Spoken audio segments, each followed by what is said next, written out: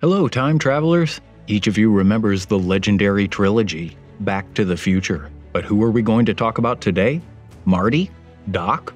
Or the car? Almost got it, my dear friends. The creator of the legendary muscle car. Do you know who that is?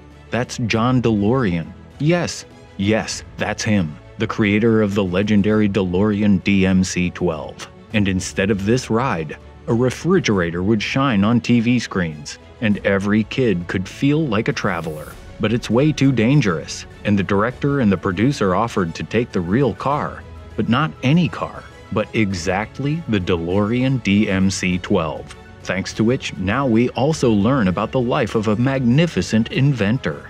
John Delorean was born in 1925 in Detroit. Those were hard times, especially for the family of John Delorean, who, by the way, was the eldest son of his dysfunctional family. Why dysfunctional? Could a family that fights and quarrels be happy? No, of course not. This is what led to the divorce in 1942, and after that, Catherine Preback, John's mother, went to California while his father, Zacharias Delorean, began to sink into depression and serene drowning in alcohol. Considering that the Delorean family were immigrants from Romania, he didn't know English very well. Besides, he worked at Ford's factory, a video about which we have on our channel. And you know what? He wasn't very good at it, so he thought about it and decided he needed to study. And so, after public school, the boy entered a technical college, which he graduated with honors and received a scholarship to study at Lawrence Institute of Technology. The World War raged in Europe, and John Delorean was drafted into the Army, where he spent the next 3 years. Finally, the end of the war. And miraculously, the soldier returned to Detroit, completed his education, and entered Chrysler Institute, easily earning a master's degree in automotive engineering. And there it was, the moment to start his professional career. John was motivated and ambitious, which is why he didn't stay long in his first job as a production engineer at Chrysler. As he said, "I'm made for more, and I'm supposed to promote the automobile industry, not act as a cog in the system." And even more so when you're young and not that trained, and Packard offers $14,000 a year, it was a very tempting opportunity. Packard wasn't going through the best of times back then. Ford, General Motors, and American Motors had embraced the concept: mass production of inexpensive cars for the general public. Firms like Packard tried to hold on to the tradition, focusing on luxury cars. John Delorean was called upon to breathe new life into the inexorably aging Packard. The young inventor mastered his knowledge of marketing and management while working on an automatic transmission for the Packard. None of us doubted that John would complete his work with success. And so, when the project is done, the patent is granted. Another achievement, of which by the end of John's life there were more than 200. Think about those numbers. 200. Too many for us, and just right for an outstanding designer. And so in 1956, John left Packard because it was time to move on up the ladder of success. The next step was the mega corporation of General Motors.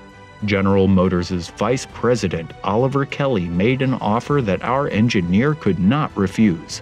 The essence of the offer was to choose any position in the company. And what position would you choose? I think the most promising one in the best department. But John thought otherwise. He was looking several steps ahead. His choice was the dying Pontiac department. And in no time at all, DeLorean's chief designer had taken the dying brand to the top of the market. The Pontiac GTO was something new on the market. It had won the hearts of millions. It was the first real muscle car. Imagine, you're a little over 30. You're sitting in a car with an eye-catching exterior, but at the same time, strict and elegant design. And how does it make you feel? That's right, like you're 18. So the car was the perfect model for young and mature people. The Pontiac department became the most profitable in General Motors. In 1970, John Delorean was transferred to the Chevrolet department, and here, in 3 years, he raised sales to the level of competitors from Ford, as if he had a magic wand. Or maybe he was in cahoots with the fairies. How else to explain his ingenious marketing strategy unless a little talent and hard work? Of course, such merit demands the right reward, and John DeLorean is promoted to Vice President of General Motors. But this was the maximum an engineer could achieve in the company. If DeLorean observed the conservative style followed by the top management and refrained from the eccentric lifestyle, but even observing all of this, what to do with the character and behavior that made him a frequent guest of the press, namely, sections of scandals and sensations. In the end, with the top job at General Motors, they had different paths. And naturally, our ambitious designer was not enough, holding a grudge against the board of directors. John left the company with a condition of refusal of constructing cars for profitable pension. But can you live with money without your favorite business? John could not. And after sitting in silence for only a few years, our hero decided to return to the automobile industry, obsessed with the idea of creating a stylish, high-tech sports car for an acceptable price for the target audience. Management of General Motors had deprived at once the pension of the inventor who has broken the agreement. In reply, John has written the book and called it On a Clear Day, You Can See General Motors, having told in it the most doubtful and unpleasant features of the company and personally its leaders. Of course, the management was furious at such a thing. It's just mean, you may say, but it's fair. You can't forbid a person to do what they like. DeLorean introduced for the first time a new car at a private party, a so-called party for rich people, offering all present to be the shareholders of the company. The sample shown was gorgeous and very expensive looking. The design was made by none other than the famous Giorgetto Giugiaro. The highlight of the DMC-12 were the gull-wing doors, which John was most proud of. The stainless steel body kept its original gray color. The car looked stunning, and it was clear that it had no equal on the market. A friend, Bill Collins, agreed to leave General Motors to work at DMC. They worked day and night. DeLorean loved his creativity as expressed in the car. From Collins's memoir, in the early stages of creating the DMC-12, it was like the second coming. People around were saying it would change everything. But there was one problem. You had to set up production, and there was no money. So the idea was born to build a factory in Northern Ireland. Why Northern Ireland? Well, at the time, the War of Independence was in full swing in that country, and it was a good chance for Britain to settle the conflict. John received from the British government $140 million for factory construction and creation of workplaces. But there was one detail. The people who were going to be hired at the factory never built cars in their life. Unfortunately, it was the beginning of the company's fall. And yes, this period can be called the beginning of the end. And so the businessman founded DMC, announced a tender to build a factory, and chose the British government as the business partner.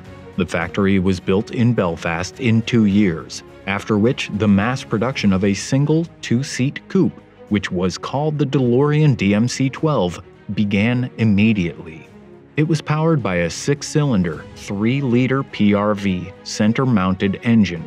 PRV is an abbreviation of Peugeot, Renault, and Volvo, who jointly created the engine. Both manual and automatic transmissions were available. The suspension of all wheels was independent. The main feature of the muscle car was a low, wedge-shaped body, made entirely of stainless steel. The body was polished to a high gloss and unpainted, and the 2 doors tilted upward, for which it was called gull wings. It weighed about 2,900 pounds, had a top speed of 105 miles per hour, and could reach 60 miles per hour in 9.6 seconds. Its characteristics were impressive, and its appearance fascinated. Everyone drooled at the sight of this beauty. John DeLorean meets the famous Colin Chapman, designer and creator of Lotus cars, an outstanding man with golden hands, who will work for John as an engineer. The Americans who came to Northern Ireland, including Bill Collins, were surprised because it became clear to them that something was going wrong with the financial part of the deal. Everything was moving too fast. Imagine you just arrived in another city and want to relax, and you are immediately dragged on a tour here too. In many ways, because of the inexperience of the workers, the lack of proper control of DeLorean himself, and the cars had many technical problems with electronics, engines, wipers, even the doors, which often did not want to open vertically. In addition, the DMC-12 was not as fast as promised. It cost more than the Corvette, and of course the first buyers were disappointed. John Delorean, instead of slowing down production and working on product quality as any entrepreneur would have done, decided to do just the opposite. He increased the rate of car production. Under an agreement with the British government, the amount of subsidies was linked to the number of jobs. DeLorean was forced to expand production for the sake of new investments, so John had no choice. And unfortunately, this quickly came to an end.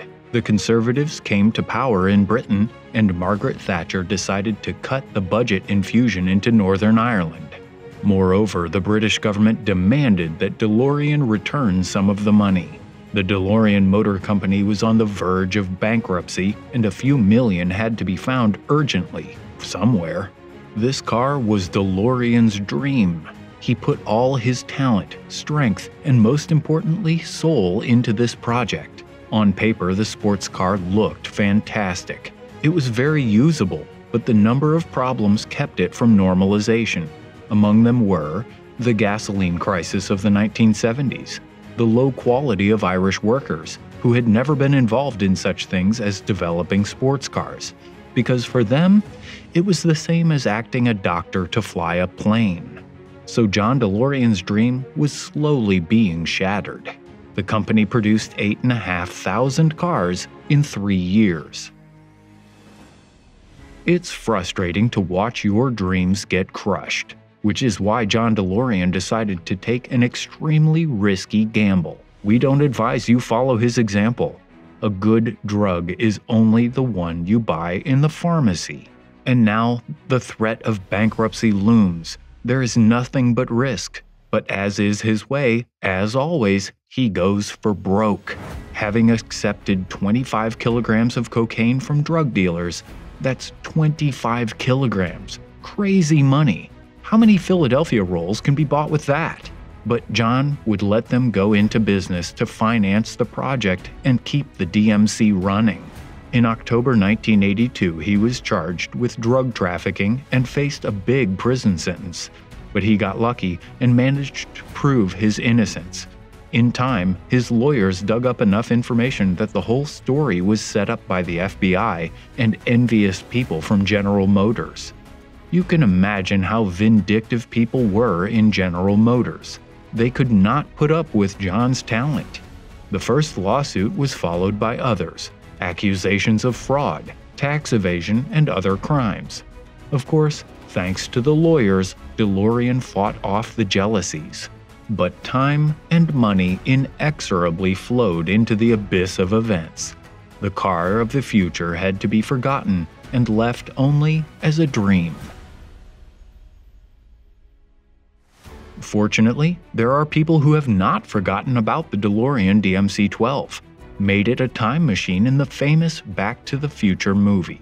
Everyone will agree that the DMC-12 is a great breakthrough in mechanical engineering, and even more so for young dreamers. Even Doc said, if you build a time machine into a car, you have to choose the most stylish and futuristic one. Undoubtedly, the DeLorean car is a symbol of the 1980s. The film fixed the image of the muscle car of the future. John, in turn, got the glory back and was able to have a decent retirement. The brilliant designer, engineer, and dandy, because buried according to his will in jeans and a black leather jacket, a true time traveler died of a stroke on March 19, 2005 in New Jersey. The movie spurred interest in the DeLorean DMC-12. The car had previously been considered a popular car, and after the release of Back to the Future, it became a real object of love. In fact, there is something really fascinating in this car. You look at it and see echoes of the future in the past. Who knows how the history of John Delorean could have developed, if not for the setup of the FBI and competitors from General Motors. Probably we would have seen not only one car from the future, but a series of cars, which would have stuck in the soul of millions at once. Oh, John, if you weren't so risky, we would have seen more of your work, but we shall be satisfied with what we have. By the way, old DeLorean DMC-12s are on sale now at the price from $10,000 up to $35,000 depending on the condition. A fully rebuilt car costs around $40,000. And if someone suddenly has so much money in the piggy bank, it is necessary to get a hold of the legendary car. And who knows, suddenly you'll get on a road with Doc, and together you'll conquer boundless open spaces of the future.